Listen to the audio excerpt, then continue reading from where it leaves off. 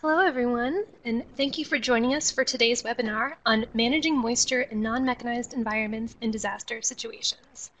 My name is Jessica Unger, and I am the Emergency Programs Coordinator at the Foundation of the American Institute for Conservation. I will be serving as technical support for today's program, and I'm happy to address any questions you may have. Today's webinar has been organized by the American Institute for Conservation's Emergency Committee. The Emergency Committee aims to promote awareness and increase knowledge of the AIC membership in the areas of emergency preparedness, response, and recovery for cultural heritage. Thank you to all the committee members who have worked to make this program possible, particularly the committee co-chairs Becca Kennedy and Howard Wellman, and Chair Emeritus Katie Wagner. Before we begin the program, I wanted to share some technical notes. On your screen, you'll see several boxes, including one labeled chat on the left-hand side. You can use this chat box to say hello, as many of you have. You can also use it to ask questions and share any information that you'd like as well. If you post a question in the chat box, you'll receive a written response from me. Any questions will be noted, collected, and then I will verbally ask them of Jeremy at the conclusion of his presentation. This program is being recorded, and it will be hosted on AIC's YouTube channel. All registrants will receive an email with a link to the recording as well. With that, I'm very pleased to introduce you all to today's presenter.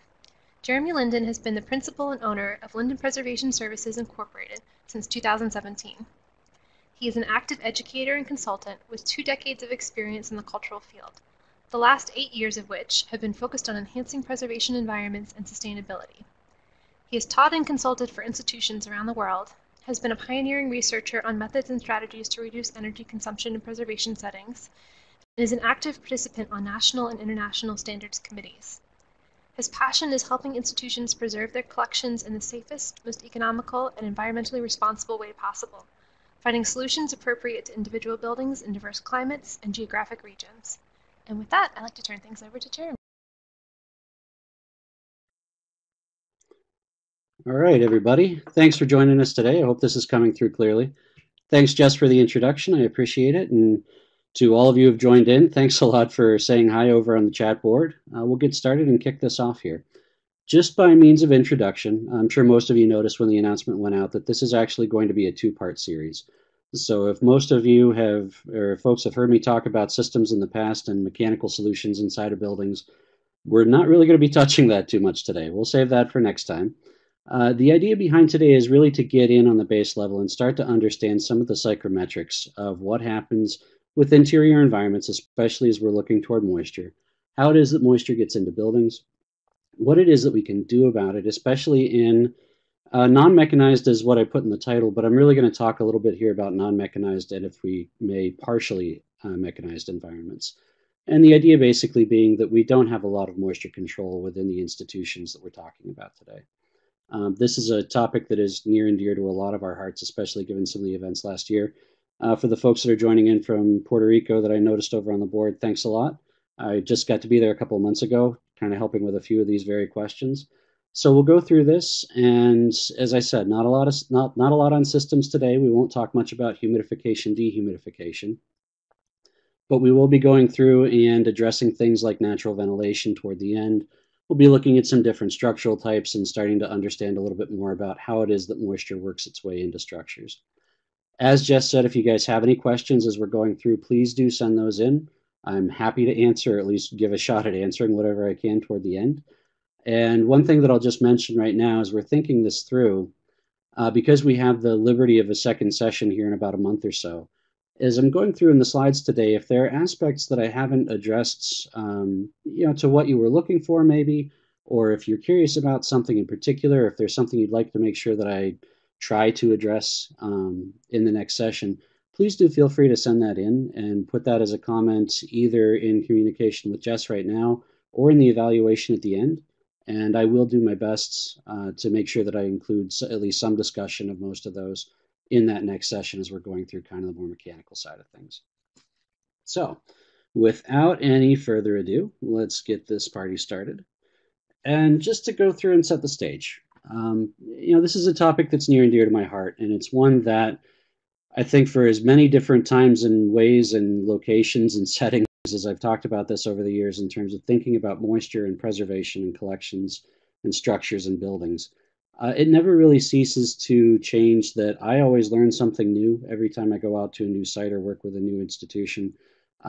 Oftentimes, we are learning more even in terms of research when it comes to preservation, what moisture levels impact things, and how it is that we can practically apply some of the science that we're discovering. So it's always fascinating to look at this and even go back just 5 or 7 years ago and recognize how much more has changed, what it is that we've learned, and I'm always going through and trying to update talks. So the goal today is to think about what are the primary things that we need to understand regarding moisture in cultural institutions. And we're going to talk about cultural institutions writ large, but throughout most of this, you're going to see a lot of pictures of historic buildings, historic structures. Some are small historical societies, some are parts of larger institutions. There's kind of a broad swath in that regard that I tried to bring in here a little bit. But what are the typical challenges that we run into when it comes to moisture in these types of environments and settings? And really, what options do we have for managing and controlling them is there. We're going to talk a little bit more about that concept of control here in a few minutes. But the other part of this is how do we go about choosing the right moisture management approach for our own individual situation? And that is a critical component of this because every institution, every building, every site is a little bit different. And as we're going through, I'm hoping that some of the ones that I'm giving as examples may show up and say, oh, yeah, we've had that problem in the past, or boy, have I got a story for you, or something along those lines. But as we go through, keep an eye out. Hopefully, we'll be introducing some concepts or ideas that will be familiar to your own situation. And finally, how is it that we actually respond to looking at moisture incursion when we do get into a disaster scenario? And this is one that there are a whole lot of levels of response, many of which have to do with human safety first and foremost. I'm not really going to get into that today. My role in talking about it is really to discuss the concept of when we have limited power availability, when we have a structure that already is, shall we say, missing any sort of mechanized solution, what is it that we can do from a natural or passive solution that may help us either avoid the worst of things, start to dry out the building? How do we think about rerouting some moisture? And I think most importantly in most of these settings, how do we avoid growing mold? So we'll go through some of that and we'll have some suggestions and some talking points. And hopefully that's a little bit more than we can discuss toward the end of the talk here today. So first and foremost, I've tried to choose my language fairly carefully. And the reason why I say management is because we are working with non-mechanized environments here, or at least only partially mechanized, meaning that we really don't have mechanical systems or powered solutions in a lot of cases to really talk about fine-tuned temperature control, let alone humidification and dehumidification. So as we go through and talk about that, there's a very key difference here between the concepts of management and control. In partially mechanized environments, we might have ways to do some temperature control. Think about historic structures with a little bit of heat. And I would even take that so far as, if we look at modern applications, there are plenty of small institutions out there, historic structures that have gone the route. More often than not, looking at kind of localized air conditioning solutions, whether that's a window unit or something else. But there are situations where a few of these institutions have gone toward a centralized system for air conditioning. We're not going to touch on that too heavily. I will address kind of the mechanics of that in the next session coming up. But it's just to say that, really when we talk about non-mechanized, that also applies to really sort of lightly controlled environments where we're not really talking about fine-tuned control. It's more about temperature control, and we get a little bit of moisture impact on the side. And as we go through this, a lot of the strategies that we talk about are going to appear really more passive in nature. So talking about rain and groundwater management, how it is that we understand and think about vapor flow in structures, thinking about passive ventilation, which is a really key one, especially when we get into disaster situations, and a few other things here and there.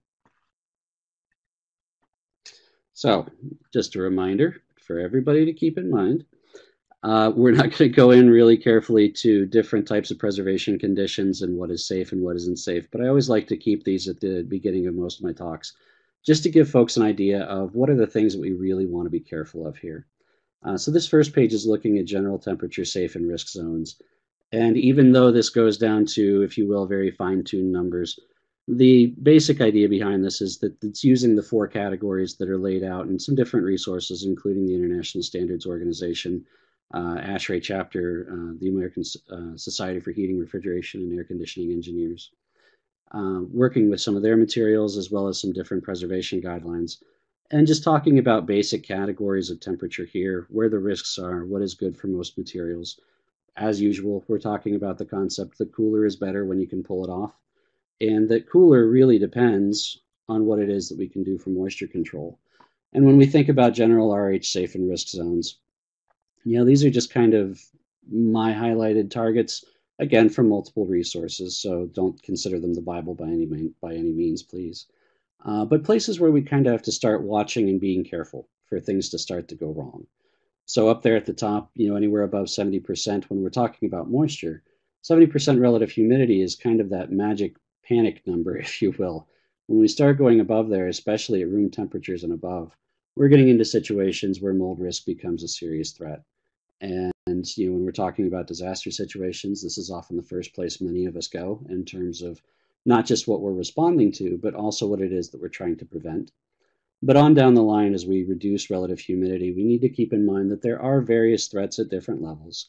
That 35 to 55% relative humidity is really probably the safe range that is agreed upon by the majority of material science right now. There are a few exceptions in there for media-specific situations, but that's a pretty good guideline for most of us that have mixed collections, and whether that's thinking about library materials, archival materials, photographs, museum objects, artwork, that 35 to 55% range is going to be safe for most of it. We're not going to be talking quite as much about the low relative humidity conditions today. And interestingly enough, that's something that I will be touching on in the next webinar when we look at humidification. But as far as that low RH condition goes, more often than not, for a lot of us, that is not usually the panic point when we get to issues of disaster and power outages. There are some exceptions, and if we want to talk about that at the end, I'll try to go back to that a little bit.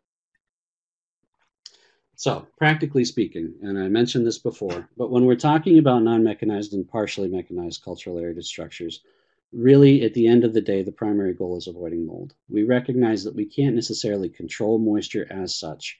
What we're trying to do is manage and mitigate as much as possible so that we can stay away from that biological growth scenario.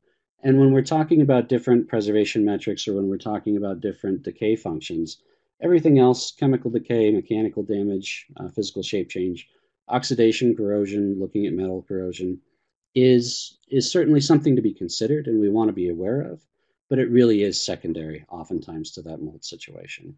So that's kind of what's in the back of my head as we're talking through this, and I hope you'll keep that in mind as well. So, getting started. Welcome to the first step into technical world here, but we're going to talk about dew point and a little bit of psychrometrics here for a little bit. Now, for those of you who have heard me talk about this before, it will hopefully be a little bit of review for anybody who's new to this. If it's not entirely clear the first time around, don't feel bad.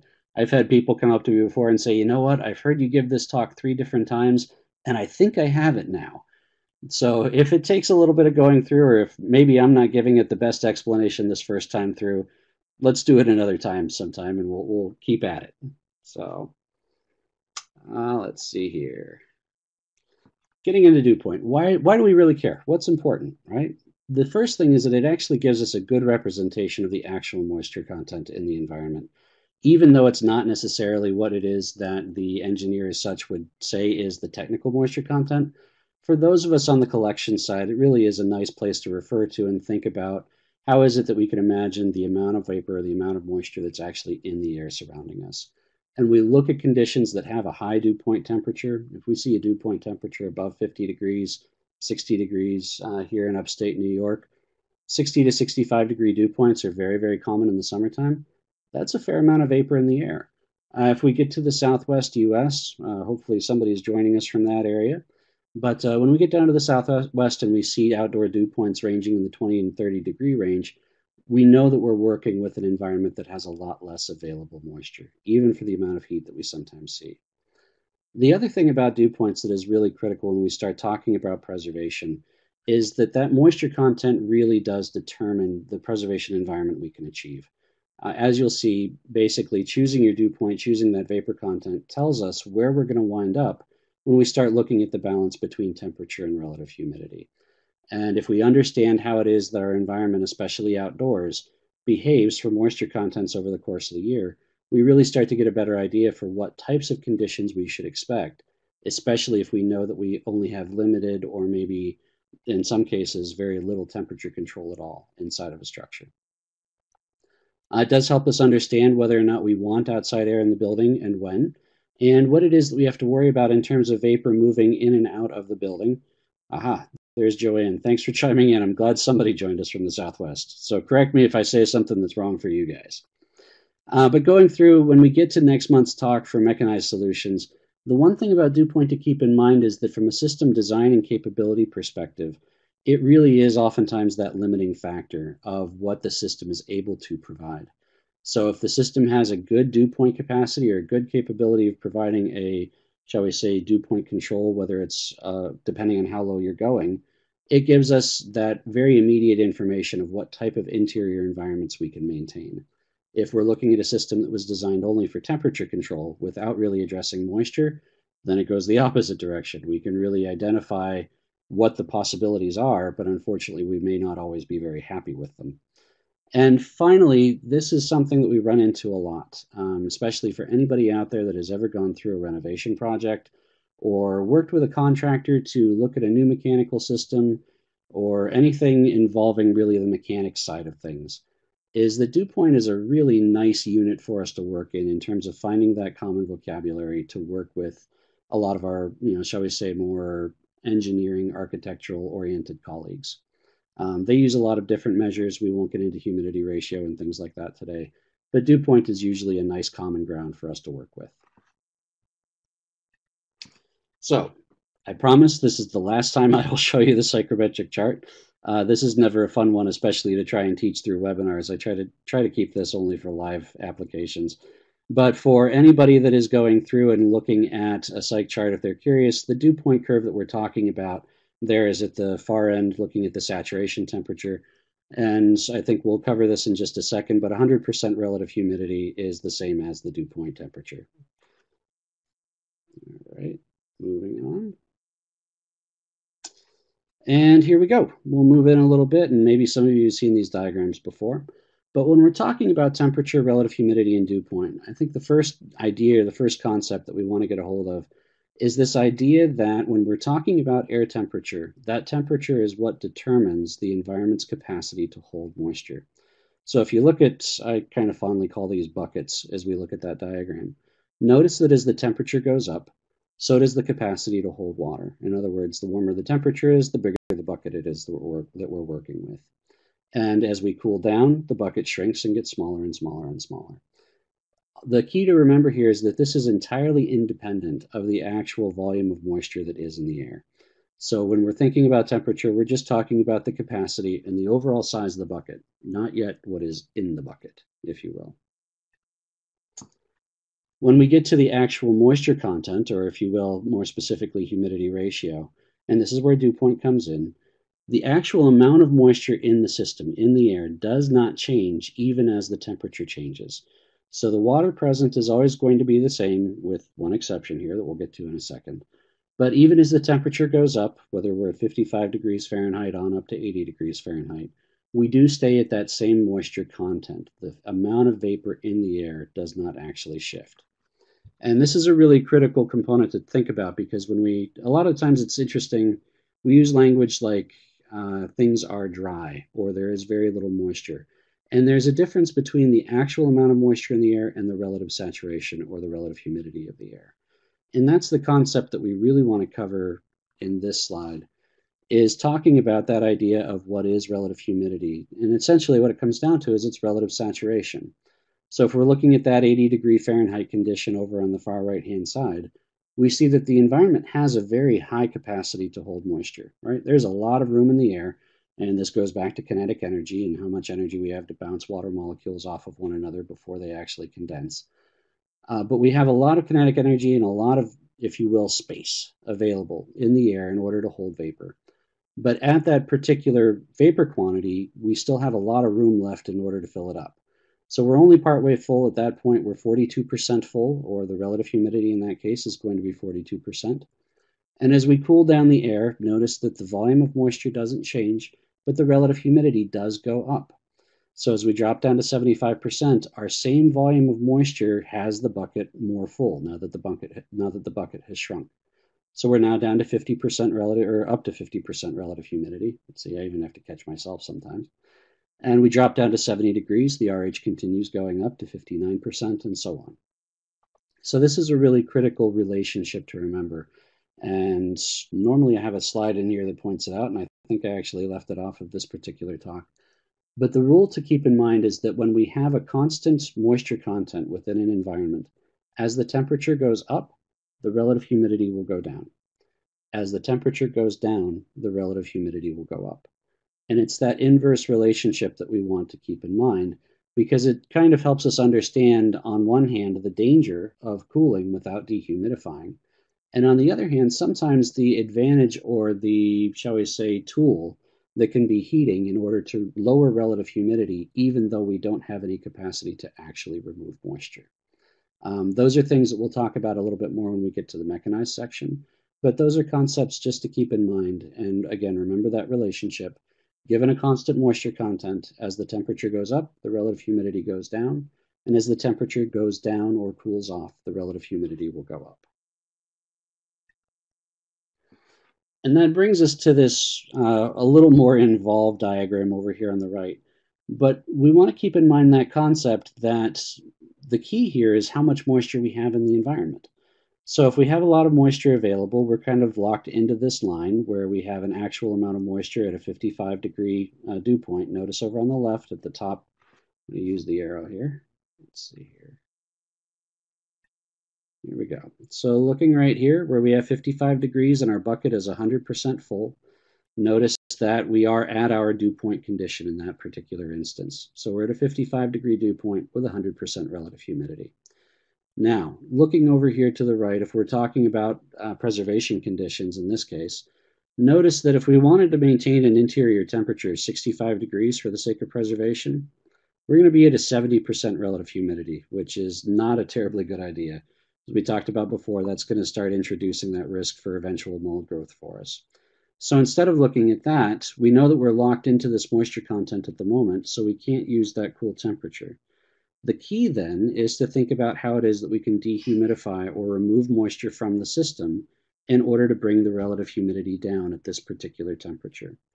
And that's where we get into the concept of dehumidification. There are multiple ways to do this, but in this particular example, we're looking at something that's called subcooling. So if we're 100% full at 55 degrees, we know that if we drop the temperature to 50 degrees, we're going to shrink our bucket.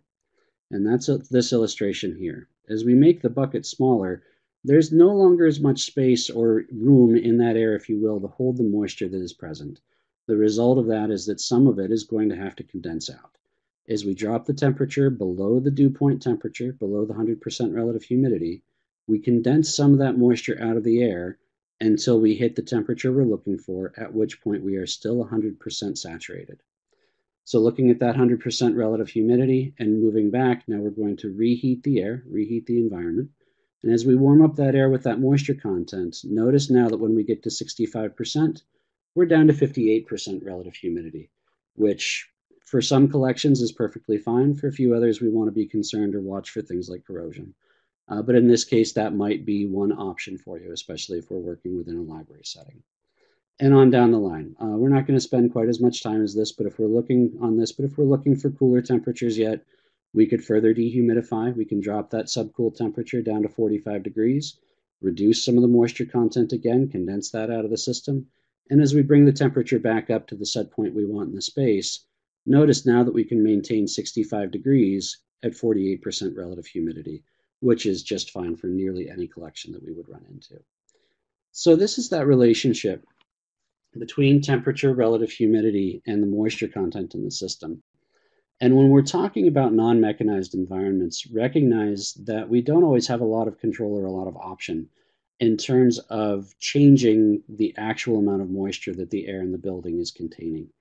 And what we're looking for are ways to mitigate it in other means, right? We can't add moisture to the air in terms of humidifying. We can't take it out in terms of dehumidifying, but we can try to slow the rate at which moisture comes into the building to begin with. And that's what we're going to go through here for the next little bit, is talking about structures themselves, where it is that the moisture comes from, how it gets into the building, whether through a roof or through a leak or through a wall via diffusion, take your pick. Lots of different pathways here. But talking about how to try to mitigate and minimize that moisture movement in situations where it's critical. And then we'll get to the concept of where do we want to actually take advantage of some of these ventilation aspects when we're worried about particular things. So moving on here for a second. So conceptually, and New York City is just one example, right? We can do this through, take your pick, any particular site or location that we want to around the world. But if you put a plot up of dew point for your outdoor conditions, I think the idea here is that we want to get a feeling for what it is that outdoors is giving you, right? Now, in the past, I try not to talk about this too much, but in the past, there's been this, if you will, former guideline, if you will, if anyone has heard about the 70 degrees and 50% rule. Trust me, we're moving away from that very, very quickly and hopefully very steadily throughout the unified professions. But looking at that 70 degrees and 50% condition is requiring a 50-degree dew point. And we'll go back and show you where this is right here. Notice here at our 50-degree dew point condition, let me get the cursor back up here. Here's my 50-degree dew point line. With that moisture content, when I raise the temperature to 70 degrees, I'm at a 50% relative humidity. So looking back outdoors at New York City again, if we look to see how often outdoors gives us that 50% or that 50-degree dew point where we would achieve that indoor environment of 70-50, the answer is not very often at all. In fact, I would say virtually never, and it certainly doesn't stay there. And this is something to keep in mind, especially for anyone who lives in a seasonal environment.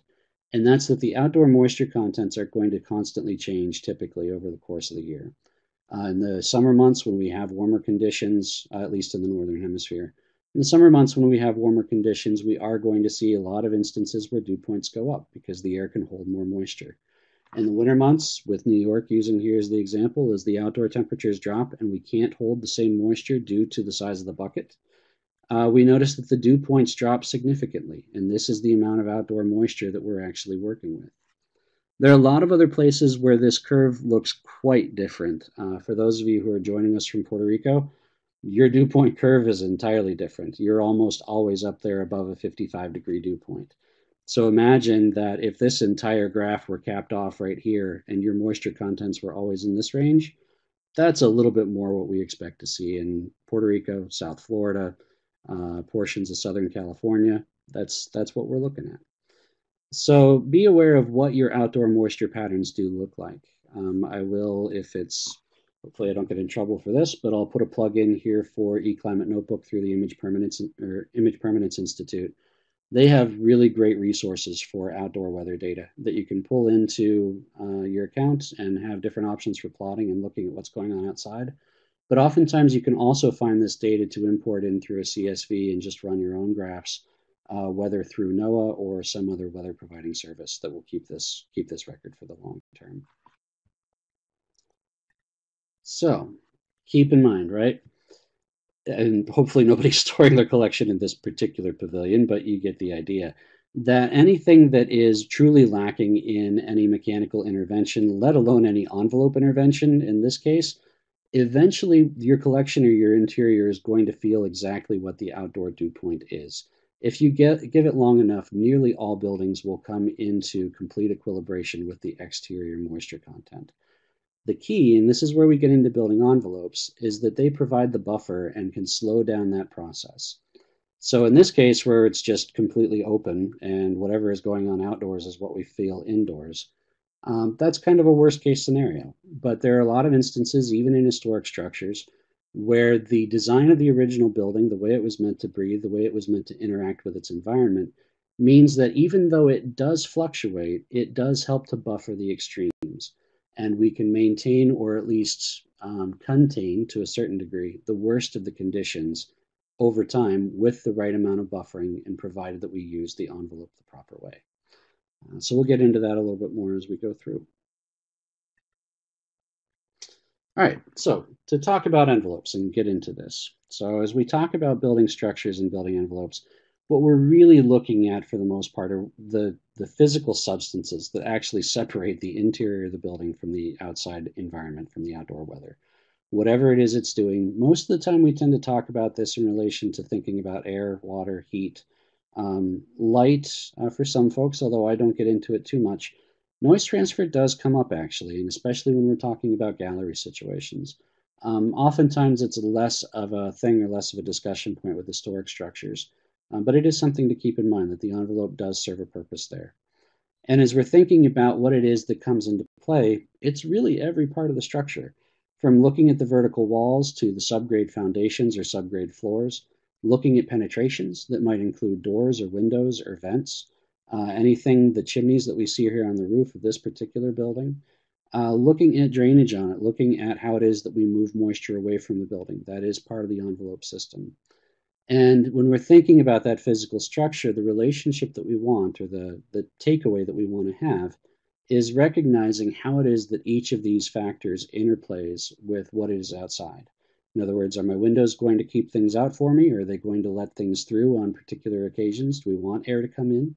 Hopefully the roof is always keeping at least the moisture out, but recognizing that we do also use roofs and at least different roof structures for natural ventilation. So there's a little bit of a variant on every one of these particular factors, but it's that idea that we want to look at all of those surfaces that interact with what is outside of the building. And again, don't forget the subgrade portion, especially for places that have a lot of instances either of basements or even crawl spaces. When we think about those interactions and the directions that things can move, we recognize that it goes both ways, right? There's a lot of interplay here. There's a lot of, shall we say, relationships that can change either on a daily basis, on a seasonal basis, even so often as just a particular weather event coming through. So at a roof, we can see a lot of thermal gain from solar radiation through the course of a day. But when we're looking at nighttime, that's also a place for that heat to be given back off. And that's part of what helps cool down a structure at night. As we're going through and talking about thermal gain, windows, doors always come up, especially windows. It's one of the nightmares of my own existence is looking at glass construction in modern buildings. But when we think about the moisture component of it, oftentimes we think very easily about leaks or about water coming in from subgrade situations. But the important thing to think about also is that the skins or the envelope itself, in terms of construction, allows oftentimes water vapor to pass through at varying rates. And we'll get into detail with that here in a minute. But that can both go in and out, depending on the season, depending on what's happening inside the building. We do get thermal gain and loss through the exterior envelope of the building. And when we go through and just talk about air exchange itself, whether we're talking about the opening and closing of doors and windows, or if you've ever heard buildings described as drafty, I live in one, so you might, many of us might have that example. But when we think about draftiness, it's not just the air that is moving in and out, but oftentimes that air is helping direct moisture. One of the things to keep in mind is that airflow, air pressure, and vapor pressure are two entirely different concepts. They do behave together, but they can, if you will, behave independently of one another. So even though we may have positive pressurization going outside of a building or flow going in a particular direction for air, that doesn't mean that vapor still can't come in or go out against what that air direction might be. Subgrade, we do have thermal loss to the soil, and more importantly for most of us, we have moisture gain from the soil. For anyone who's ever dealt with water in a basement or issues of rising damp up through a foundation or up through exterior walls. So that envelope, when we're talking about it from a non-mechanized solution here, and it really is the key part of that system, and it absolutely does play into mechanized solutions as well, but that envelope allows us to moderate those effects of the exterior climate and try to, where possible, especially if we use it to its proper design, try to mitigate, slow, or at the very least buffer, if you will, the rate at which the interior environment changes along with the exterior changes. So the other portion here to think about is that the capacity of the envelope, the construction, and the way that you use it is really for non-mechanized buildings the primary factor that we have at play in terms of thinking about what we can manage inside. And it really is the interplay of how the envelope works and where it is that we allow vapor and moisture, or vapor and airflow, whether on purpose or whether it's sort of accidental or part of the nature of the construction, if you will. We need to understand that well enough because that's where we begin to understand what our limitations are and what it is that we have to be careful of in terms of risk. All right, so when we think about zones, interior versus perimeter, one of the things to keep in mind is that depending on the construction of an organization or of a building itself, interior spaces can be some of the best ones that we are looking for on a day-to-day basis from the perspective of where to store collections. We talk about this a lot, especially in mechanized environments, that we're trying to keep the influence of the outdoors away from what we're doing for a preservation mission. In other words, minimize the amount of interplay with the bad things that are happening outside. We don't want too much moisture. We don't want not enough. We're trying to find a happy medium in here somewhere and kind of get ourselves to a relatively steady middle ground. And we talk a lot about interior zones as a solution for that. They do have their own energy gains when we look at lights and equipment and people. And as well as when we talk about moisture, anytime we have a kitchen, a bathroom, or just an occupied space, we have to accept that we are actually bringing moisture into that interior zone. Anything that's on the perimeter, we have, and this is really a good thing and a bad thing depending on what situation we're in, we have walls and windows that are exposed to the outdoors, which means that we automatically have a way to achieve natural ventilation. And this is something that I want to caution us as we're all thinking through that, that concept of interior spaces really does often rule the day when we talk about mechanized environments. But one of the things to keep in mind is that especially for historic structures, and when we start talking about non-mechanized environments, disaster response, the access to outside air, the access to natural ventilation can be one of our biggest allies in this entire process. So if you're working in an institution that does have or is working with an historic structure that has limited mechanical intervention in terms of whether you're heating and cooling or if you don't have any moisture control at all, think very carefully about how tightly you button up a particular collection zone or a preservation zone, because there are a lot of circumstances where we might actually want to use that outside or that natural ventilation to work for us, especially when we're running into instances of not having a lot of otherwise powered airflow. I hope that was clear, but I think it'll become a little bit more so as we go through. So as we're looking at any particular building envelope, the way that we think about assessment is looking for how it is that it interacts given both temperature and moisture in our particular case. So we want to understand what it consists of, how it's constructed, what its characteristics are, and within reason, what its performance limits are, right? Can it mitigate temperature? Is there insulation present? That just varies on the type of building. Thermal insulation is something that we did come up fairly, shall we say, quite a while back, if you will. When we were talking about building construction, we understood the value of keeping cold temperatures out and the value of really also keeping hot temperatures out in the summertime. Insulation works both ways. When we're thinking about air movement, what is the natural air movement that we might have in a space? But also, what is the air movement that is natural ventilation just due to the construction of your particular building? Is it something that is mechanized, in other words, based on ductwork, and you bring in outside air from a particular location? Or there are a lot of institutions that really do still rely on, shall we say, wise use of windows or opening doors and vents at particular periods of the day. So understanding how your building was designed to work in that regard. Moisture control, we'll talk about how it is that we manage moisture on an overall building site, but then also vapor pressure, what it is that we're doing for moisture inside of a building and how that interacts with what's going on for outdoors in terms of vapor pressure. So a few examples to go through, just some building examples as we're looking at it. And again, as I said before, hopefully there are a few places that are going to sound a little bit familiar in terms of the institutions that we're working with. So for open structures, right, it's kind of like that pavilion that we looked at before. Limited to no envelope. Let's see here. Oh, I've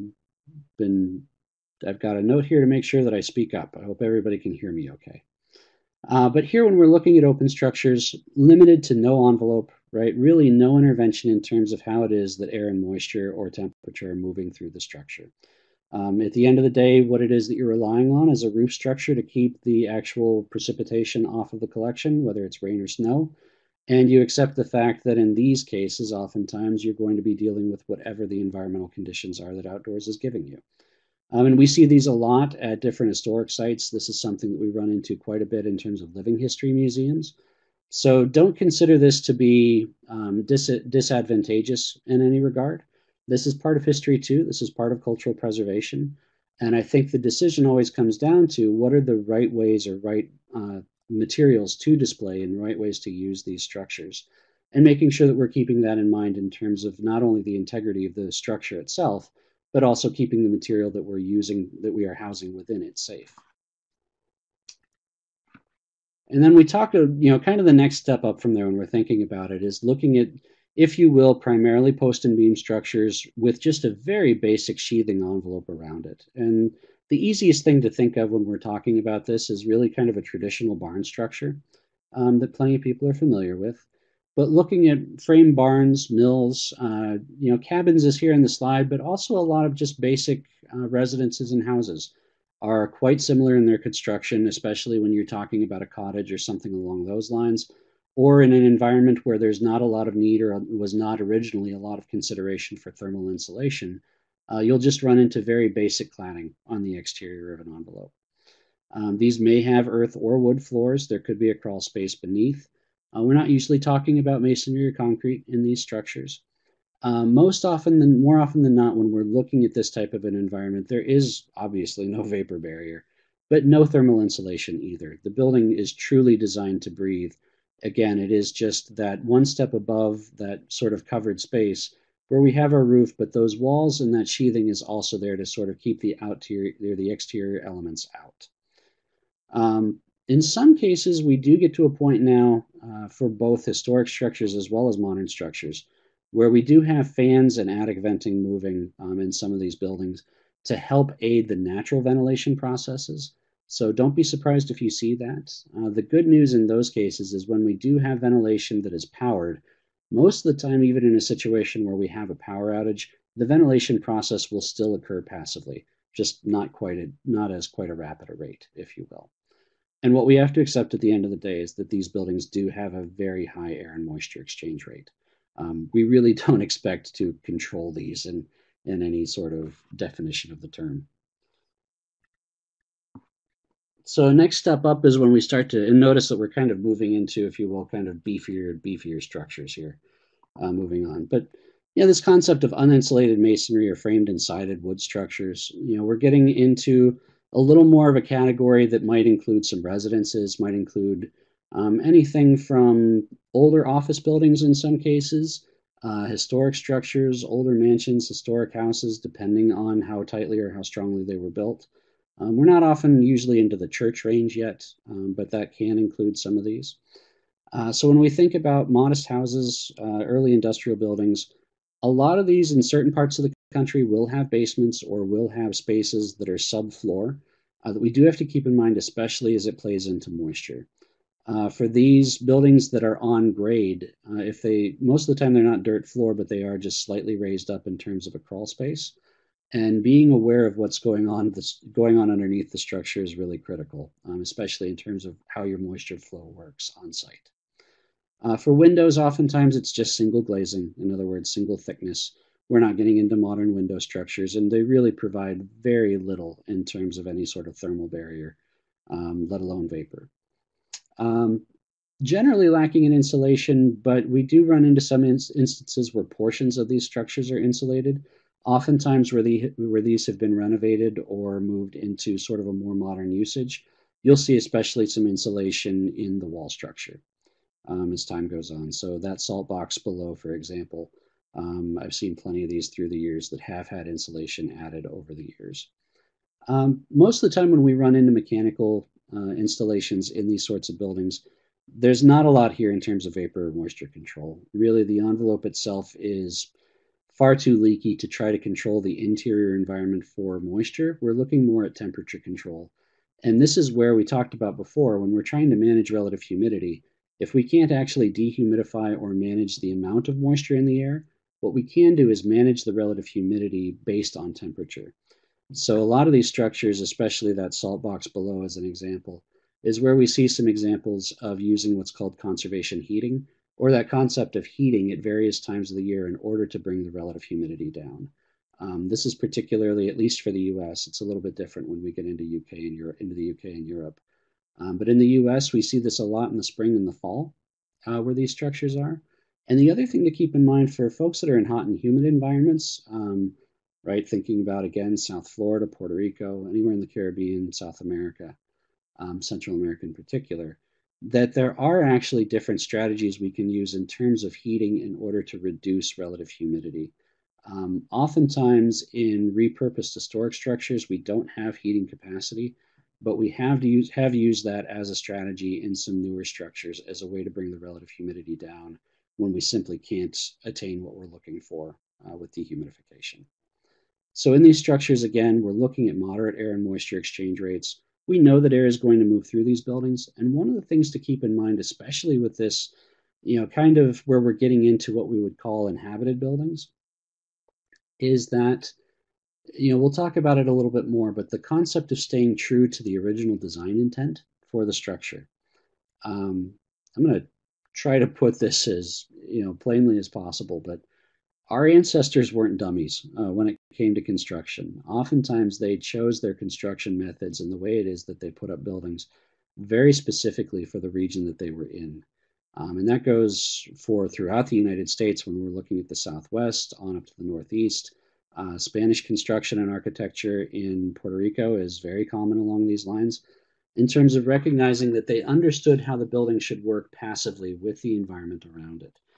And the trouble that we get into sometimes, especially when we're looking at modern preservation and how it is that we try to control buildings for the sake of preservation of materials on the interior, is that we have a tendency to try and seal these structures up. In other words, block every air gap, block every leak, make sure that air can't come in and out, try to block all of the moisture from coming through the building.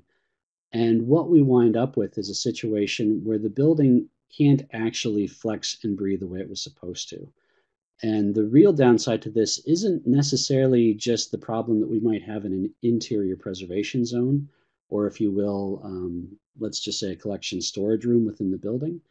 Oftentimes, the problems that we run into are with the structure itself, where certain elements of the way that the building was constructed were meant to be able to flex and breathe.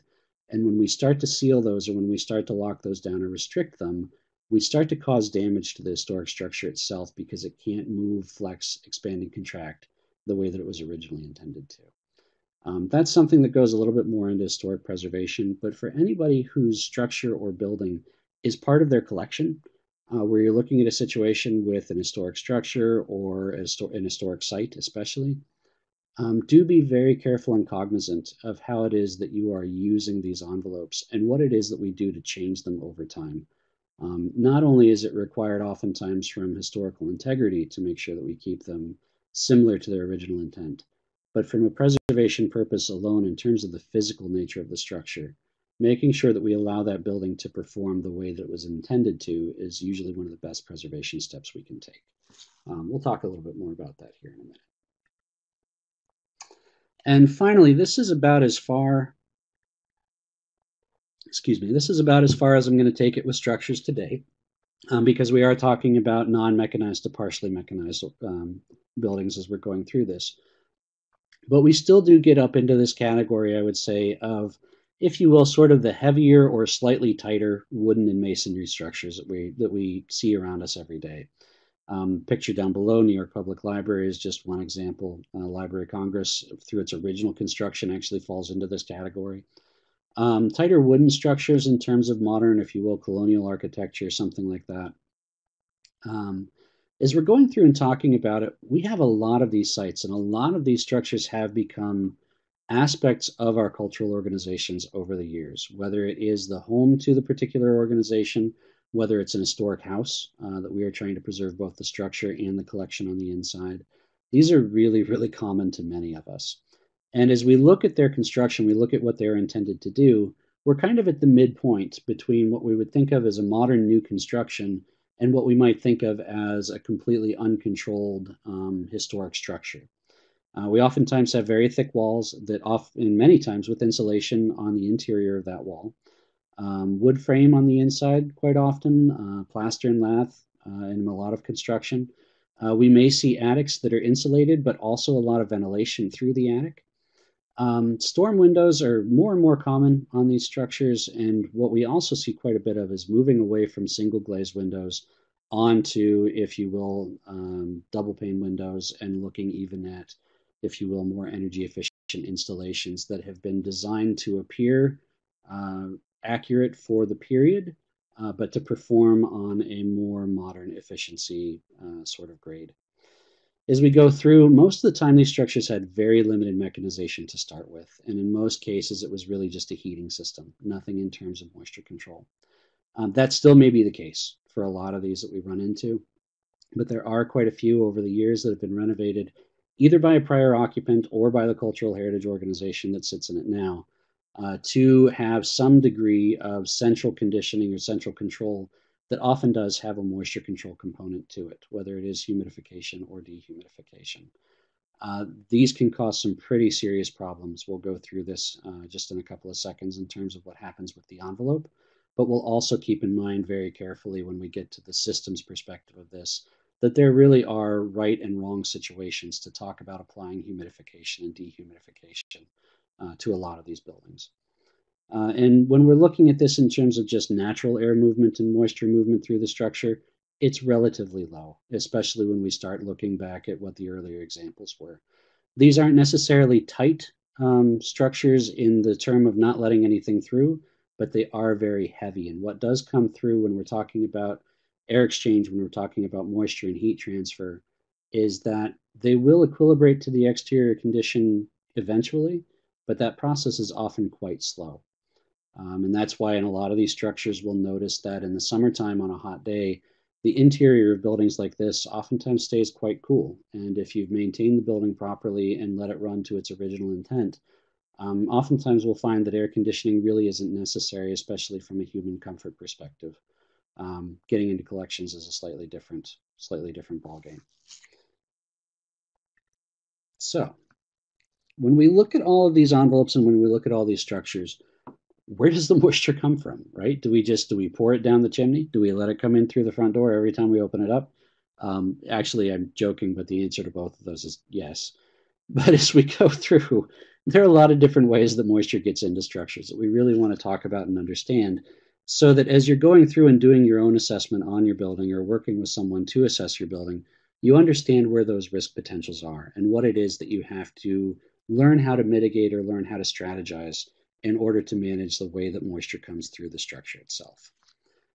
As I said before, when we look at those historic building envelopes, these were truly designed to breathe. They were meant to allow some degree of moisture to move in and out of the building. They were designed to allow some degree of airflow in and out of the building. When we start to change these over and renovate these, and in effect, when we trap that air or moisture either on the inside or the outside, the inside is really the more critical part of this, what we wind up doing oftentimes is damaging the envelope.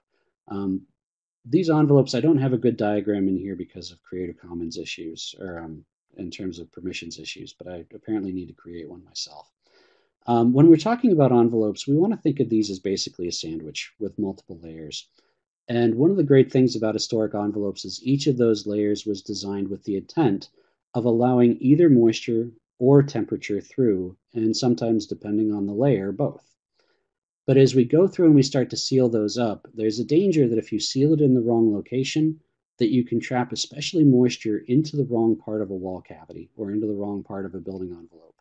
Where now, once that moisture is contained there without any means of escaping or evaporating to a different location, we run into some real serious problems, especially with temperature changes, looking at condensation issues, high relative humidity. There are a lot of buildings where we've gone, if you think about historic structures that have been resided, especially in today's day and age of vinyl siding, Lord help me. When we look at, if you will, newer renovated structures along those lines, oftentimes you're blocking that vapor transfer. And when there's moisture inside of the building looking to diffuse or work its way out of the building, if it hits that impermeable portion of the envelope and it can't get through, all of a sudden you're looking at situations with high relative humidity in that microenvironment, potentially condensation. And the next thing you know, unfortunately and sadly for a lot of these buildings, is you wind up with issues of mold growth inside of wall cavities. You wind up with issues of mold growth underneath an exterior sheathing layer. Oftentimes that is just due to poor planning in terms of how it is that the psychrometrics of the building actually function. And as I said there below, keep in mind that if your structure is part of your collection, then it really does limit our options for what we can do in terms of moisture management. And we have to think about site activities and how it is that we can mitigate rather than oftentimes going with mechanical solutions and upgrades. So for moisture gain and loss, as we're going through that building envelope and thinking about how it is that moisture moves across the structure, we recognize that part of our issue is simply just the moisture that is contained in the air, right? What it is that's surrounding our buildings at all times, whether it's the winter months or whether it's summer months or a dry season or a wet season, depending on where we are. We recognize that rain plays a huge part in this. For anyone who has ever had a roof leak, you know exactly what I'm talking about. Issues of condensation, right? Thinking about not just condensation with what is going on with daily temperatures and moisture contents, but also thinking about condensation on the interior of your structure. The classic example is anytime you take a shower in a cold month and you notice condensation forming on a bathroom window. You know, that's the classic example of where does that moisture go if you're not careful? Well, if you're lucky, it gets evaporated back into the air in the building.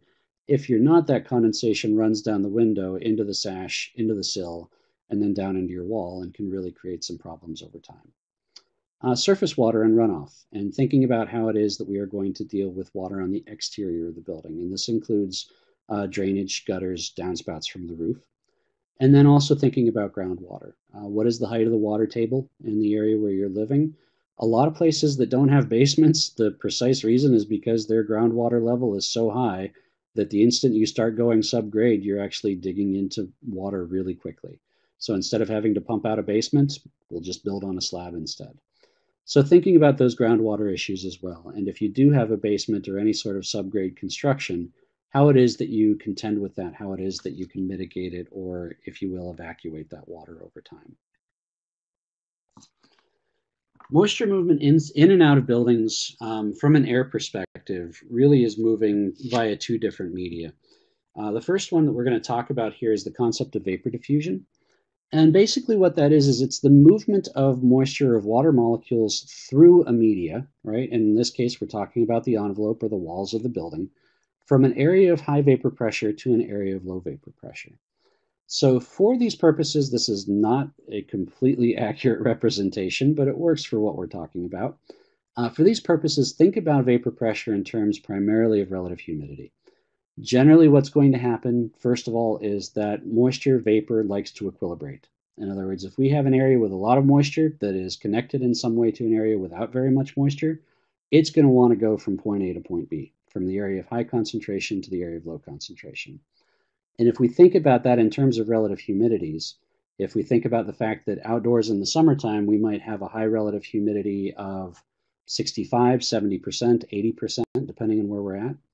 And inside of a building, if we have either, let's say, looking at some form of mechanical intervention with dehumidification, or if we just haven't equalized with the exterior moisture contents yet, we're going to see with a lower relative humidity inside, we're going to see that water want to go from outside to inside. And this process of diffusion it's not coming through the open door. It's not coming through the window. It's actually soaking into the structure itself and moving through the structure, through the media, from the exterior surface to the interior surface. And for a lot of us that are listening in and talking about this today, this really is a seasonal pattern. Typically for us, moisture will move into a building in the summertime and out in the wintertime. That's not always going to hold true. There are certainly some exceptions. We have to watch those shoulder seasons. And for folks that are dealing with, again, hot and humid climates, really, it's not a matter of ever going out. Most of the time, the moisture is almost always coming in. So it's thinking about, okay, how big of a surface are we dealing with and how much moisture is going to come through the wall? So we've got diffusion on one hand. And when we think about measuring diffusion, this is just to get you into some of the technical terms that if you're starting to work with building contractors or starting to work with your facilities colleagues within your organization, one of the things to keep in mind is that we're talking about permeance. And basically in the US, a perm is the amount of water vapor that will move through the structure and at the particular rate. So a perm in the United States is 1 grain of water vapor. We're not going to get into defining grains versus the difference between humidity ratio and dew point today, but it's a quantity of water going through a square foot of media dependent upon the pressure of the entire system. So that permeance is basically how well the material is rated to keep water out. 1 US perm is equal there to the conversion for metric perms for anybody who's joining us from Europe, just as a heads up. And when we're talking about the total permeance of an envelope, basically what you're doing is you're adding up the perm ratings of all the different construction materials that live in the envelope. So if we're looking at historic envelopes, we're looking at the permeance of the brick layer, whatever, shall we say, cellulose-based insulation may be in the building. If we have a lath and plaster structure on the interior wall, and finally a paint layer, every one of those has a permeance rating that you can actually look up. And that will give you an idea of how quickly moisture is going to move through the structure. When we're looking at modern envelopes in, shall we say, a newly renovated or a more modern building, we get a whole lot of different layers that also start to play into this, right? We have an exterior layer that might be wood siding or vinyl siding or brick or masonry, depending on the type of building. We usually get behind that some type of a vapor barrier or vapor layer, whether it's Tyvek house wrap, which isn't a true vapor barrier, but it is a vapor retarder. We can look at insulation, whether that's rigid foam insulation with or without a foil backing. That foil backing is has an excellent permeance rating. So as we're going through this, we start to, again, add up all of those different surfaces that the moisture has to get through, and we get a feel for how quickly moisture is going to move in and out of your particular structure.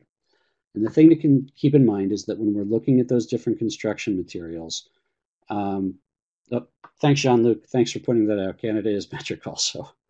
As we're looking through those different perm numbers, the thing to keep in mind is that the lower the number, the better, right? We're really looking for numbers that, as low as we can get, indicates that that is a very slow moisture movement through the structure. As we start to get into higher numbers, you get the feeling really quickly that there's not a lot there to block or to buffer the movement of moisture through the envelope itself. Again, in modern, we really want those low permeance numbers, but in a lot of cases, the historic construction, the historic architecture was meant to be permeable to moisture. And if we start applying vapor barriers to that original structural design is where we start to get into trouble. I'll move over a little bit here. Bear with me. Here we go. So that diffusion process is we have moisture moving through an envelope, right? I'm sure we've all seen this in one case or another wherever we are. But we get this evidence of, as that moisture moves through the structure, what it's doing is it's actually picking up salts and picking up minerals along the way.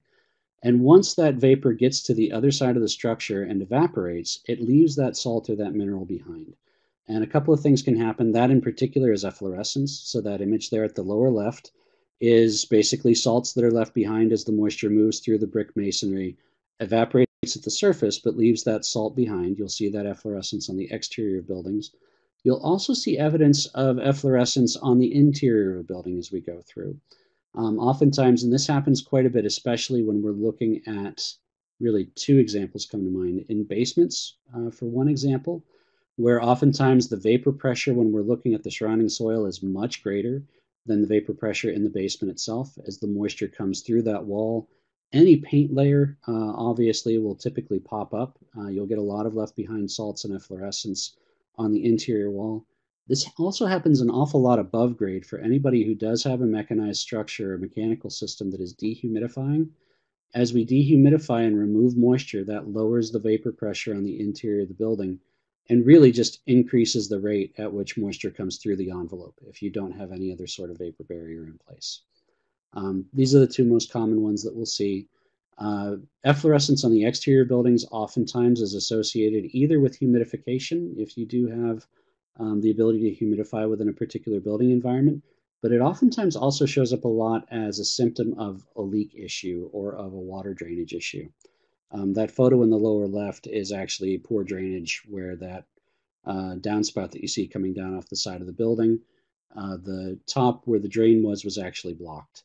And as the water came in, it would pool right there along the top of the building and seep its way down into the wall. And that's the efflorescence that you see as a result. Spalling, cracking also happens as a result, especially with masonry surfaces. As that moisture comes through, it can weaken the exterior surface of the material that we're working with. So you will see sandstone in particular is particularly susceptible in my experience. But as that physical structure is weakened because of the movement of the water, you'll start to see sheets or flaking of that external structure begin to fall off as the moisture moves through. And understanding the other part of thinking about this is we're looking at how moisture moves into or out of buildings, depending on the case, is when we're thinking about the concept of air leakage. And this is really one that I want to be careful with because it's very easy to get these conflated over time. Basically, what it comes down to is air that enters the building can certainly bring moisture with it.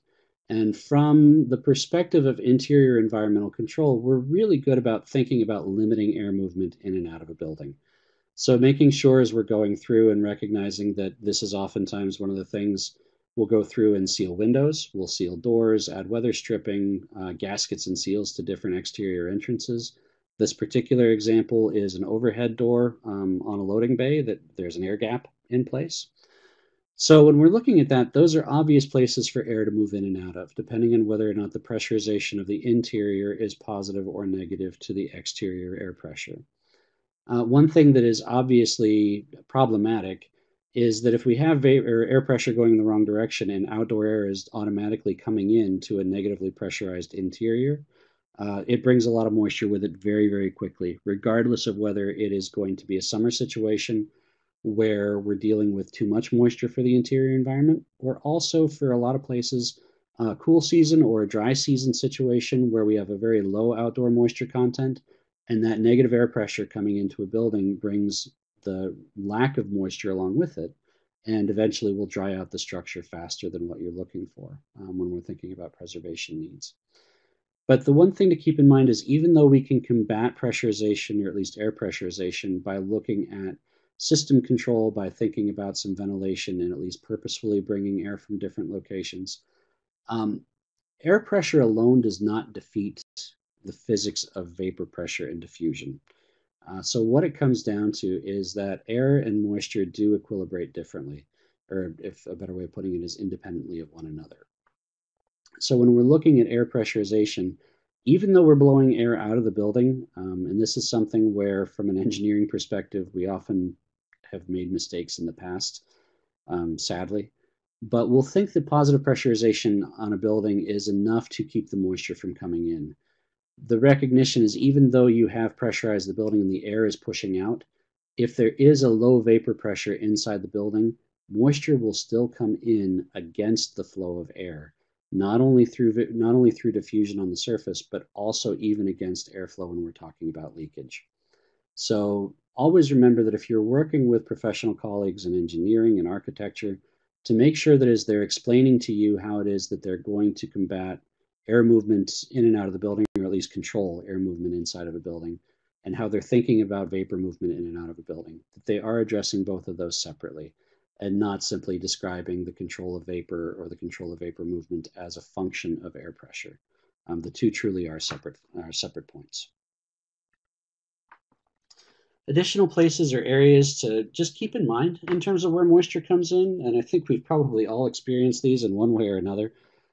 Seepage, right? Subgrade basement walls coming up through the floor in basements. There are a lot of circumstances where, for whatever reason, we have decided to, and a lot of places have built on filled land that were initially wetlands or were initially, in some cases, even a lake or a reservoir if we want to talk about Manhattan. There are a lot of instances where we do have underground streams or aquifers or springs that may be below institutions or below certain buildings within an institution. So keep in mind the amount of moisture that comes up through. Even in my own home, I have to run a dehumidifier in the basement because of groundwater. When we're looking at water that is coming down off of a roof and drainage, thinking about gutters and downspouts, drainage issues, not just up at the roof in terms of whether or not that gutter or that downspout works, but as that water is evacuated down the building, you need to make sure it makes it out away from the building and not just let it drain right against the foundation of the structure. Again, thinking about groundwater and underground streams, One of the ones that comes up quite often, and this is just something to keep in mind, is when you're looking at building plantings and landscaping, this is really a balancing act. It's one of those things that we oftentimes encourage folks to do because it can take some of the load off of the building and can help mitigate some of those changes. But vegetation in particular will also hold moisture in close to a structure and really inhibits the amount of drying that we can experience. So be aware of that.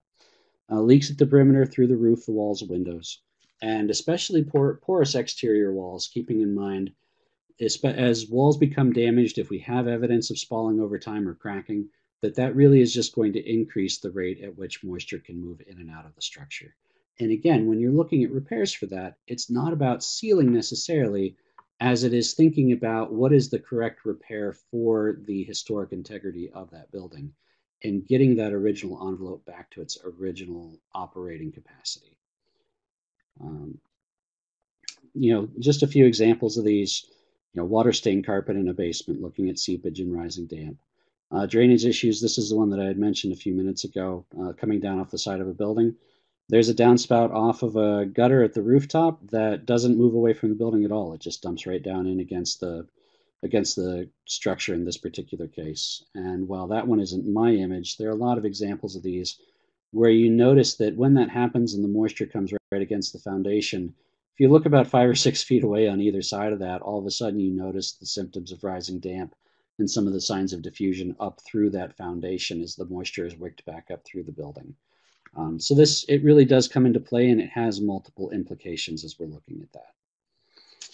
Moving water away from the building is critical, making sure that those gutters and downspouts do move away from the structure, oftentimes by as much as 10 feet. If you can move it further away, that's even better, especially given the drainage that you might have on site.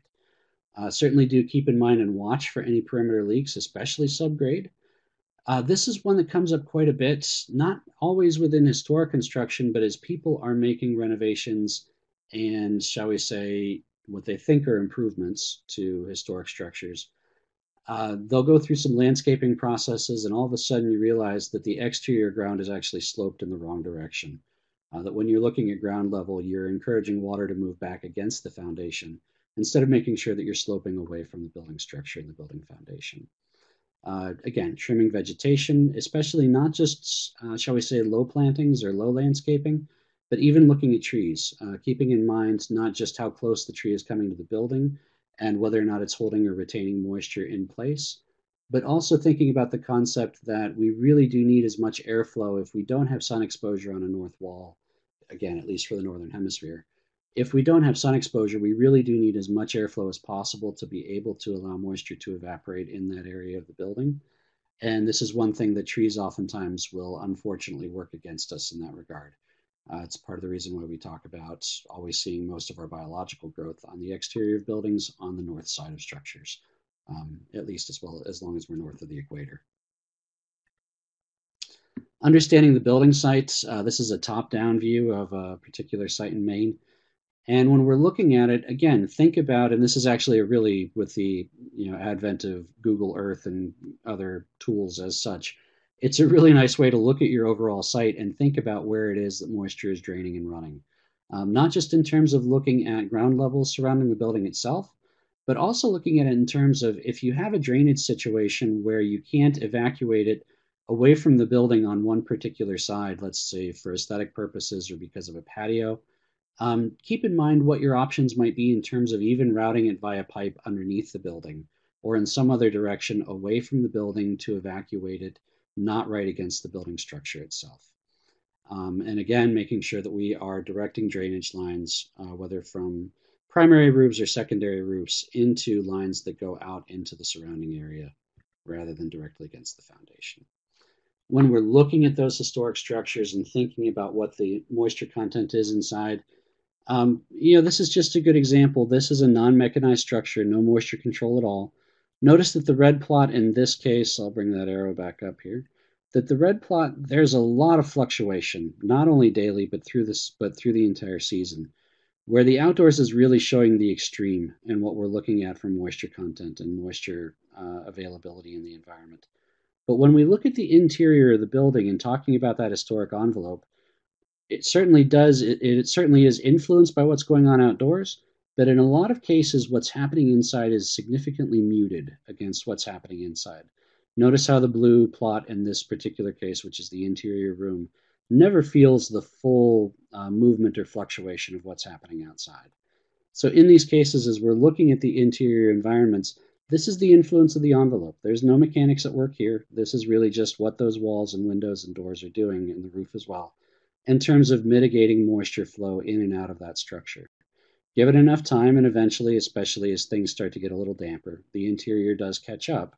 But oftentimes, here's an example over here, where we get some bad exterior examples or some bad exterior conditions, and the interior really never quite hits that extreme. So think about, especially if you are working with a building that doesn't have any mechanical intervention, think about looking at environmental data logging on the interior structure and then comparing that against what's going on outdoors. It may give you a really good idea for what it is that you're capable of doing from a buffering perspective. And also thinking about whether or not you can make some of those corrections concerning moisture runoff, roof issues, thinking about mitigating groundwater, how it is that you can actually go about trying to move some of that moisture away from the building itself. Choosing appropriate repairs, we've talked about this a little bit, but the idea of staying and meeting the historic integrity of the structure, again, not just for historic preservation purposes, but for the actual functionality of the envelope itself. So just a few examples here for anybody who is looking at it. The key part is we're talking about making sure that we are repairing historic envelopes appropriately is making sure that you work with experts. There are people out here, and I'm not a historic preservationist by any means. Those of you who know me know that I work primarily within the mechanical world. But when we're talking about historic preservation and historic structures, make sure that you're consulting the people who work with these envelopes every day. They understand what the original design intent was, they understand what the original construction was, and can oftentimes help you choose the right materials or the right repairs to make that will bring that building back to its original functionality or its original operation. And again, this is especially critical to remember if your building is part of your collection. And I'll add a little note here that's not on the slide, but just something that folks should keep in mind. Inside of the historic structure is not always the best place to preserve the rest of the collection. We get a lot of discussion about that, not just in terms of standards and in terms of thinking about how it is that we're working with different organizations and institutions.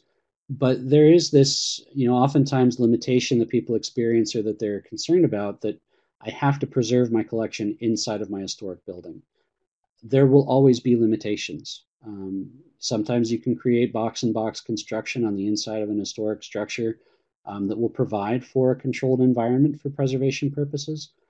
Sometimes it's better to look at some sort of an exterior solution, even if it's just looking at the construction of a small box elsewhere on site that is on the outside going to be period appropriate, but on the inside is your box-in-box construction that serves as your overall collection storage, rather than relying on the historic envelope to provide your preservation environment that you want for the rest of the collection. Oftentimes it's very good to separate those two different missions.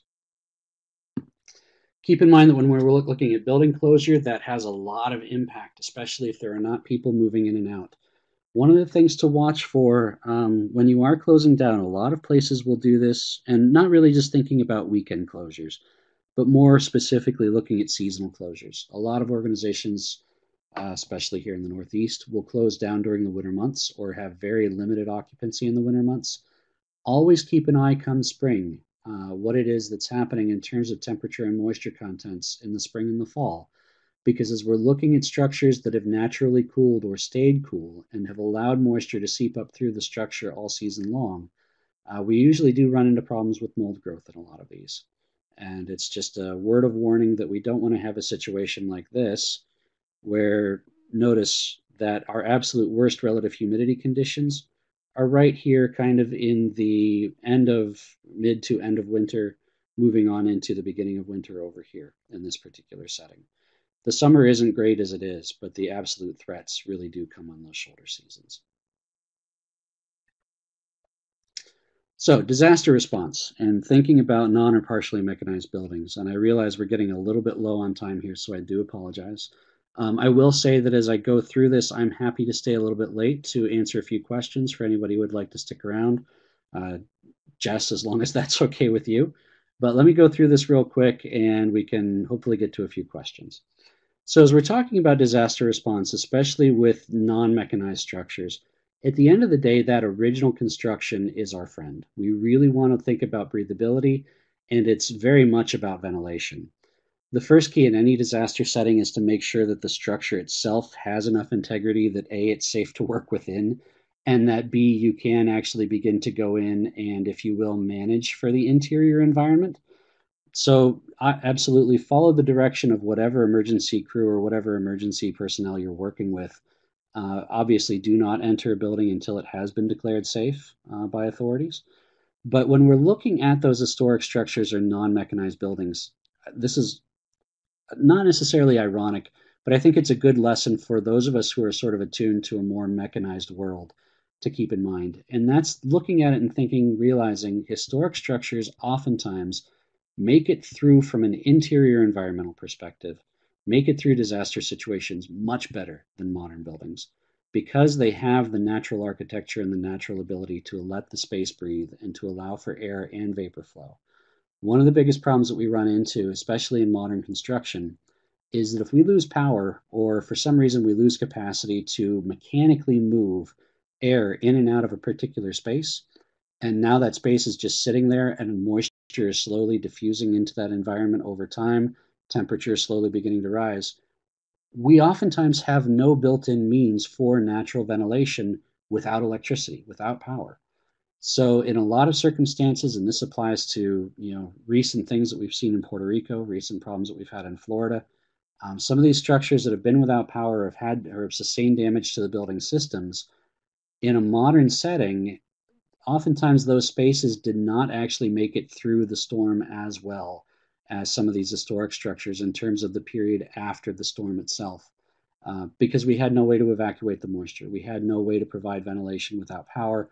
And what happened was just the unfortunate circumstance of a true microenvironment inside of a building where moisture was able to make it into the space, temperature was able to continue rising in accord with the outdoor temperature, and mold growth occurred because we had no means of combating it either by moving vapor out or by allowing for ventilation in order to retard or restrict mold growth over time. So we'll talk about a few different strategies for how we can achieve natural ventilation, especially in historic structures. I'm going to touch on this again when we get to the mechanized portion of this next month, because actually, as I've been looking at this more and more, in particular last fall and this spring, it's making me realize that there might be some aspects of design that we would want to consider in the future, even for modern buildings or buildings that we've renovated to use mechanical systems. I think I'm starting to change my own outlook on how it is that we should look at those designs. So moving into this, first of all, where's the moisture source? Is it coming from the roof? Is it coming from groundwater? This particular image is looking at a ground floor level wall in an historic structure in San Juan, Puerto Rico. And if you notice the thermal image over on the right, I'll pull the pointer up here again. There we go. So we've got warmer temperatures here in this area of the wall that appears to be registering as a cooler temperature by almost 5 degrees C. This actually, that temperature difference that the thermal camera is picking up isn't solely temperature. This is actually the influence of moisture coming up through the wall into the structure. And we see evidence of past diffusion over here and efflorescence on the side of the wall where evaporation has occurred, and a little bit over here on this side. And as we look at it through the thermal image, we can see that there's active moisture still in this wall. So this is one option in terms of looking at tools when we're talking about especially historic structures and figuring out where the moisture is coming from. This, along with a moisture meter, can be some of the tools in your arsenal to figure out, is the moisture coming from below? Are we worried about groundwater content? Or is this a case where we have a steady roof leak that every time we have a rain pattern or any sort of precipitation event, we're reloading that leak in the roof and having moisture come through the structure itself. So constant sources, this is just keep in mind, right? Constant sources of moisture in an enclosed space where the moisture can't evaporate and escape. Welcome to microenvironments and mold. So this is what we're trying to avoid. Now, the slides that I'm going to get into here, we're going to talk about ventilation for a minute. I've been posed this question a number of times over the last 6 or 8 months. And one of the things that I want everybody to keep in mind, or at least as far as I'm aware of the science right now, to my awareness, nobody actually knows exactly how much airflow and ventilation we need to keep mold from germinating in an environment that would otherwise eventually lead to mold growth. But what we all accept from a science perspective is that ventilation and airflow does inhibit germination of mold over time.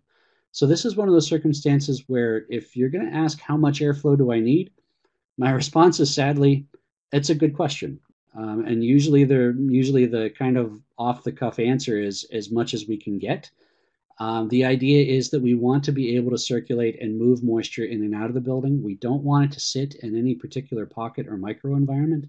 And we do recognize that agitation, airflow over surfaces, again, without being able to quantify, we do understand that that does slow the rate of germination for mold. So if it's a case where we're looking at 75 or 80% relative humidity and warm temperatures that we know will eventually cause germination, hopefully ventilation and airflow can help stave that off for a little bit until we can come up with a different solution. So there are 3 different forms of passive ventilation that we want to talk about. And looking at these, keep in mind that there are various impacts on these, including wind direction, pressure, and temperature. But generally, when we're talking about passive strategies for ventilation, we're looking at it in one of 3 shapes, if you will. One is single-sided ventilation, when we only have one exterior surface available in the building that we're looking at. And this is actually quite common. I'll use San Juan again as the example, where we have row construction with different buildings that are butted up against one another. Oftentimes of the, if you will, 4 sides of a typical building, 3 of those will be shared with another structure, and you only actually have one front that is exposed. In the case, oftentimes, of historic architecture in San Juan, we do have I think the best way to put it is the advantage of the original courtyard construction that does give us additional exterior surfaces to work with. So that is something to keep in mind. Anyway, when we're looking at single-sided ventilation, what is your exterior surface? And if you only have one to work with, then you're going to be trying to figure out how it is that we can induce natural ventilation through one exterior surface. Cross ventilation is when we have multiple exterior surfaces. We'll talk about that a little bit more, but most of the time it's air moving either across a room or across an entire building, depending on construction. And finally, looking at stack ventilation, this is using that natural tendency of cool air, which is denser than warm air, to sink down. Warm air exits out the top via a vent. This is something that happens quite a bit in a lot of different forms of construction and something that we can very easily use to our advantage for a lot of historic structures. Single-sided ventilation, I apologize for the limited graphic here. I promise that if you tune back into this in the future, I will do my best to draw my own diagram for what's going on in this particular process. But this is really one of the most difficult things to pull off because you are fairly limited. The idea of single-sided ventilation basically says that we need openings for venting both high and low on a particular wall. And the easiest way to achieve that is when we're looking at a double hung window. If we have that already in place, then life is fairly simple. You open the bottom pane just enough to allow some ventilation through the bottom. Cool air is able to come in, settle to the lower portion of the floor. It forces warmer air up, and if we open the top pane of the window and allow that warm air to escape out that top side, we have just enough inducement there for air to move through via just natural convection. So in that regard, that's a very easy way of looking at it. One thing that doesn't work, and this is unfortunately just the realistic truth, is a single wall with 2 windows at the same height that open at the same height. When you do that, you're bringing in air at the exact same level, and you're not able to encourage, if you will, the less dense air to evacuate the space. Almost always, if you're looking at 2 doors on one exterior wall or 2 windows of the same height on an exterior wall without this double hung configuration, you have to look at some method of being able to induce that ventilation or power that ventilation in some other means via a fan on one side or the other to create positive or negative pressure, or some other aspect. Some structures that I've worked in before and that I've talked with people about, we've actually discussed the concept of in situations where the threat is bad enough, especially looking at biological risk, of actually opening up an additional hole higher up on that wall in order to allow or induce natural ventilation. If it's the difference between putting a hole in the wall of the structure temporarily or growing mold inside of the room for which you have no ventilation, a lot of us, I think, would choose the let's put a temporary hole in the top of the room up at the higher part of the wall and let the air flow through the space. So something to keep in mind in that regard. This is a tricky one to pull off. Cross ventilation is a lot easier generally. A lot of buildings were naturally designed for this when we look at historic architecture.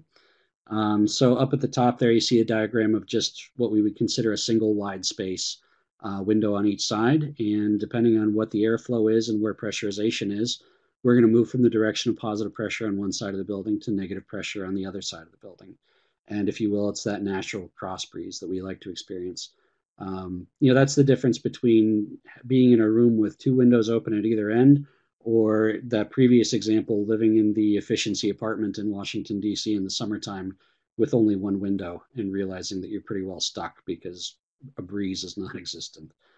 For buildings that are kind of two rooms wide or looking at other circumstances, looking at those transoms across the top of windows on the interior doors, those were there for the historic purpose of allowing cross ventilation and allowing airflow. If you're in a structure where those have been painted over for some reason or otherwise sealed up, and you're in an area that is prone to power outages or prone to disaster situations, I might suggest actually moving those back to their original capacity and their original functionality, cutting through that paint layer, working on those hinges a little bit, and making sure that when the time comes, you're able to use those for that natural ventilation if required. Finally, going through here, looking at the last example, stack ventilation. The concept is really that we are bringing in the cooler, more dense air at the lower portion of a building or at the lower level of a building and allowing that to displace the warm air up through the top of the building. This can take place either up through a multi-level building, up out of, shall we say, a roof vent or a chimney vent up through the upper structure. This is also, by the way, the same concept with which you would have fireplaces in cabins. You would have air that came in and would allow the warm air to be displaced up through the chimney. In these cases, more often than not, where you'll experience it in common everyday construction is looking at soffit vents on buildings and then looking at ridge vents along the roof. And the idea of that, the physics in that particular case is that it allows air to move from the lower soffit vent up through the ridge vent and circulate air within that attic structure of a particular building. But we do see this quite a bit, not only in terms of historic construction and being able to utilize it for natural ventilation, but stack effect or stack ventilation is also something that we're very aware of from a mechanized perspective as well. It's something we have to consider in terms of how we manage multi-story buildings. So moving through, and this is just to wrap things up. When we're talking about moisture management and control, I hope what everyone will remember is that every one of these solutions is truly unique to the institution and unique to the situation. The key is that we keep in mind what it is that our external climate is doing, what type of building we have and what it is we're working with, how it's been intended to use originally, but also maybe how changes to it over time have impacted that use, right? Do we still have the functionality or the ability for ventilation that we used to have, or has that been blocked off because of renovations or insulation or some other factor that's come into play? Keep in mind how it is that we use spaces, whether or not and what type of preservation we want to expect in interior environments, especially in historic structures, what the needs of the collection are, and not overstating what the preservation requirements are. Again, going back to some of those examples at the front of the talk when I was giving safe ranges for temperature and RH, think about what your collection actually requires and whether or not those conditions can be allowed to flex over the course of a year. And again, finally, mechanical capability. If you have some, what is it? Can you do just temperature? Is there moisture control involved? Or if you're working in a non-mechanized structure, then what can we do in terms of looking at buffering, passive control, site management, and how it is that we work with moisture in the construction itself. And just to wrap it up, that's why we talk about management. And next month when we get into talking a little bit more about mechanical solutions, why we'll get into a little bit more on the control side. So for everyone who was able to stick it out, thanks a lot for joining us. I really appreciate it. If you need to get in touch, please don't hesitate. I'm happy to answer questions anytime. And like I said, as you're going through and looking at the evaluation, I'm happy to take some questions here. But as you're looking at the evaluation, do keep in mind that if there are things that I maybe didn't cover that you were looking forward to or hoping that I would, write those in as part of the evaluation. Jess and I will talk, and I will do my best to try and include those in next month's talk for anyone who's registered. So with that, Jess, I will let you take any questions that we may have, Well, thank and you I'll do my so best much, to answer Jeremy. those That for a was few an minutes for whoever incredibly wants to stick around. presentation. I'm going to go ahead and mute you real quick, just because I think we're having some feedback issues. But if anyone did have questions, please feel free to drop those in the chat window there. There are a few folks asking about the PowerPoint. There were some questions early on about specific slides, the general temperature, safe and risk zones. Just a reminder to everyone that this presentation is recorded and it will be available online. So we'll all be receiving a link to that. Before too many of you leave, I do want to go ahead and pull over this link to evaluate the program. As Jeremy mentioned, at the end of this evaluation, there's a question of anything else we should know. So if there's other topics that you would like for him to address in next month's webinar, please be sure to drop those in there. So we do have one question from Rachel about if you have any suggestions for dealing with sorry, I'm going to mangle this, in a historic house basement. Okay, so I'm going to real quick. Okay, I'm back. Hopefully everybody can hear me. Rachel, thanks for sending the question in, and it's a really good one. So the question again was, any suggestions for thinking about or dealing with efflorescence in a historic house basement? There are a couple factors at play here usually, Rachel, and if you don't mind typing back in, I'll just pose the question real quick. Do you have any air conditioning, cooling, or dehumidification in the basement right now? Because that will impact the answer that I give you.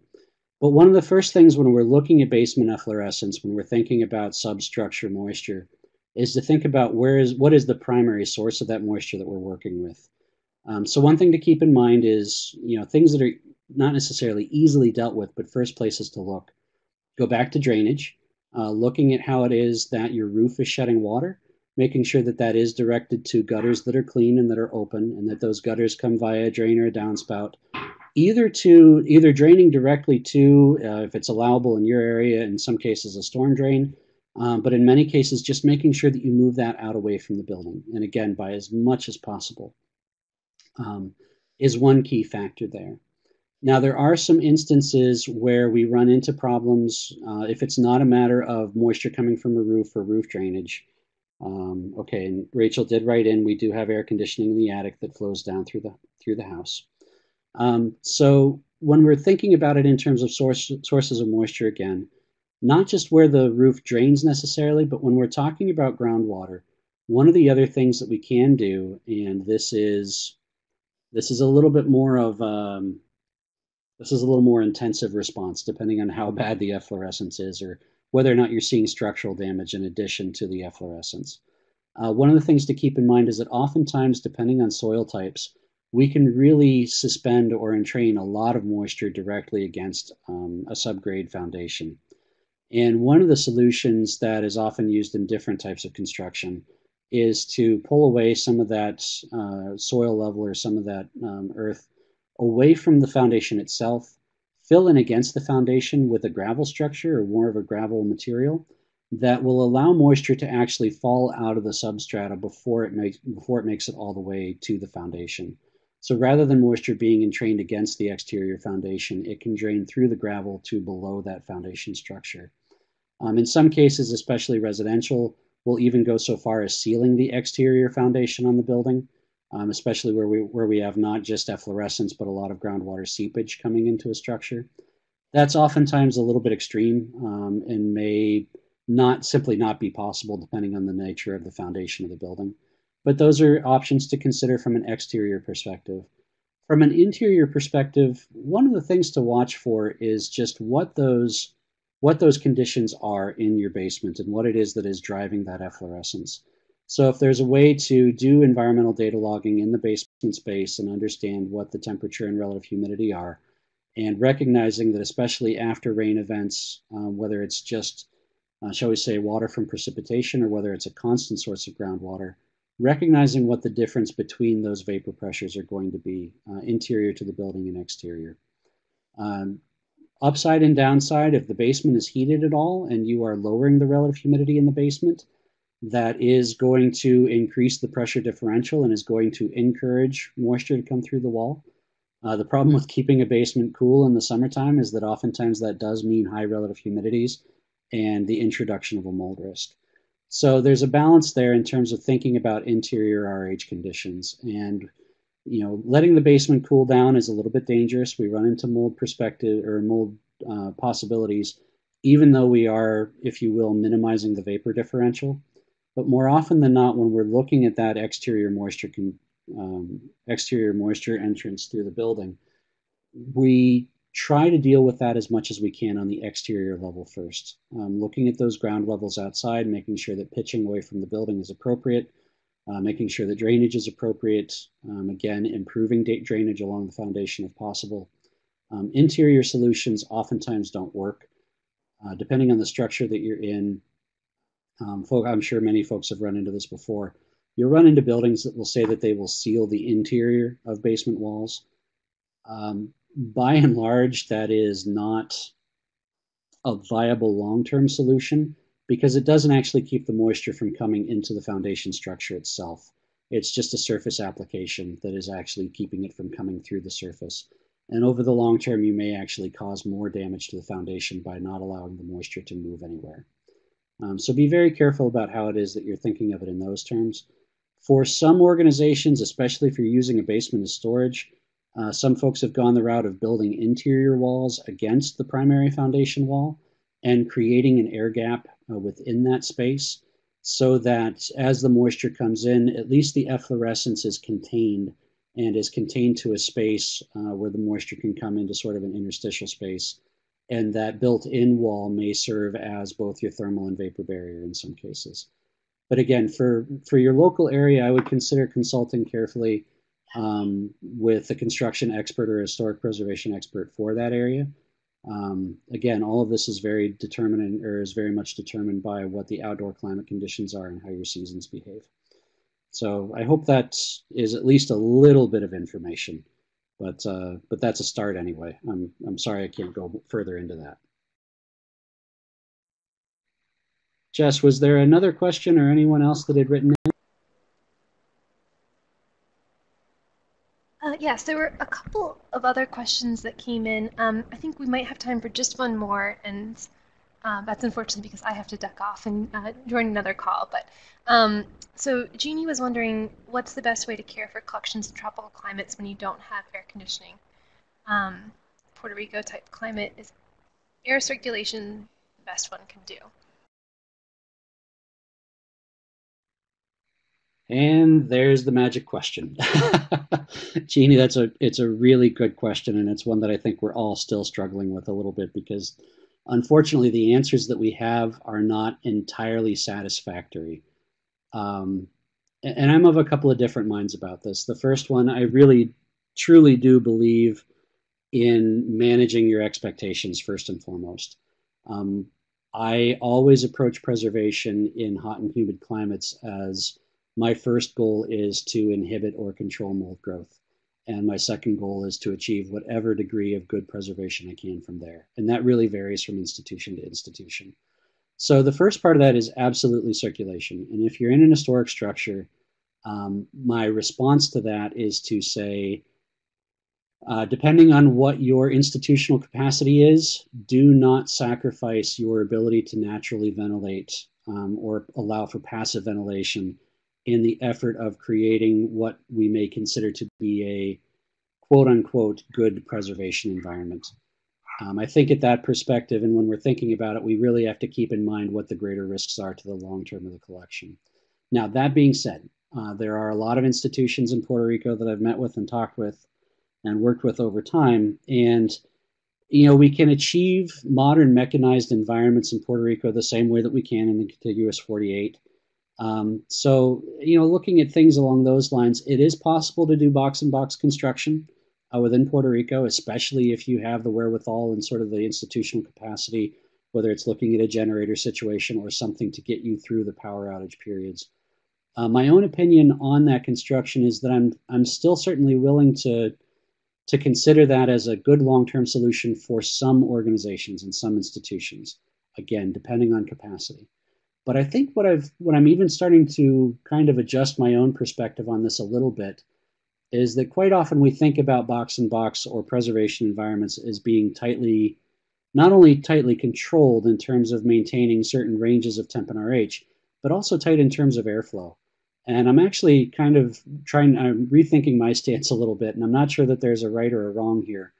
But as I'm going through and thinking more about the need for passive ventilation and what are those scenarios where we have no power and even your generator isn't available because of lack of fuel, going through that and really saying, you know what, if you're going to go through that route and look for a mechanized environment in a hot and humid environment, build your backup in, right? Build your louvered, dampered opening so that you can achieve natural ventilation through the space. So whether that is looking at something that you have an insulated panel that is blocking it maybe 98% of the time, for that 2% of the time, you take out the insulated panel, you open up the louvers, and you allow ventilation and airflow to move on through the space. And one of those things that we really have to watch for, and this is something that we need to learn a little bit more from a research perspective, is that there's a really fine balance between how long you keep a space closed up and try to let it kind of maintain that refrigerator effect of if you don't open it, materials will equilibrate more slowly. And when that tipping point comes that it's time to open it up and accept and allow and encourage natural ventilation so that we don't wind up with air trapped inside of a microenvironment. I've been doing a lot of thinking about this, and I think this is something that we as a profession need to talk about a little bit more and really, work with colleagues in hot and humid environments to try and think about what some of these design considerations, especially in the light of disasters and unfortunately, sadly, weather events that will continue to happen. Thinking about these of how do we find that balance between mechanized environments, if you will, spaces that are mechanically controlled, but how it is that we can revert to a more natural or a more passive ventilation system when we need to. That's not an answer. I think it's more of a perspective, but that's something that I hope to be thinking about here in the future, and I'd love to join and talk with other people about it too.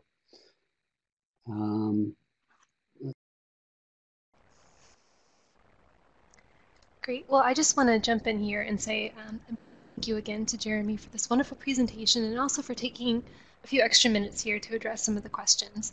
I know that there were a couple we didn't get to. I will encourage those of you who had unanswered questions to be sure to join us for the next program, which is going to be on August 21st. Is that correct? Let me just double check.